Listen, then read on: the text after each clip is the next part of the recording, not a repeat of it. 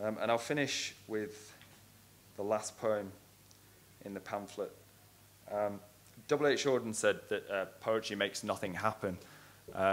I don't think that's strictly true. I think, sort of if language is a way of constructing our reality to some extent, then poetry can be a way of sort of constructing a world and a wish-for world. And that's what I was trying to do in this poem. And what I willed into being in this poem actually happened in real life, dear listeners.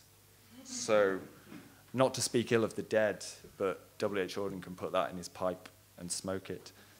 Thank you for being a wonderful and attentive audience. I'll just leave you with the door.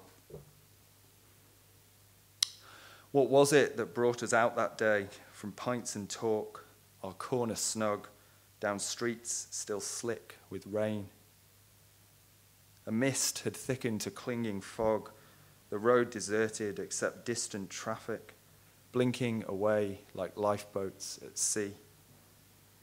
Forgetting ourselves, it seemed a trick when the city gave way to fields, empty as all we weren't saying, but thinking.